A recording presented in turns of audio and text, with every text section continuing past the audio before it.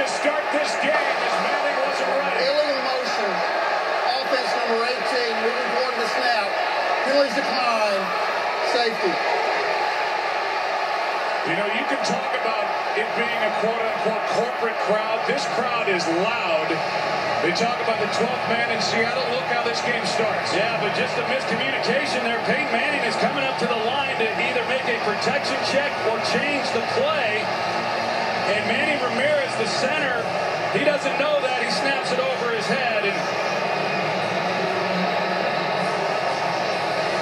well, you look at this, Joe, and the experience of Peyton Manning and how well they execute at the line of scrimmage. You talk about it each and every time you watch the Denver Broncos, and a miscommunication on the first play of the Super Bowl.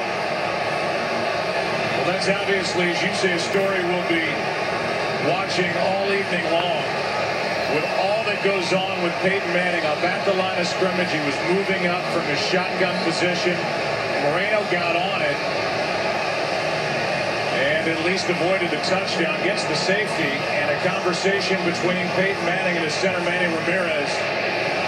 But it is loud. You and I were talking, Troy, before we kick this thing off, even 45 minutes before the game. This is not a typical Super Bowl crowd. It doesn't feel that way, at least to me, at all. No, I would agree with that, Joe, but as far as that play, I really don't think it had so much to do with the crowd noise as, you know, some nerves. You never know how guys are going to react. And Manny Ramirez, I mean, he made a poor decision. Like I said, we see a lot of this from Denver at the line of scrimmage. Fastest score in Super Bowl history on the safety, and now Golden Tate.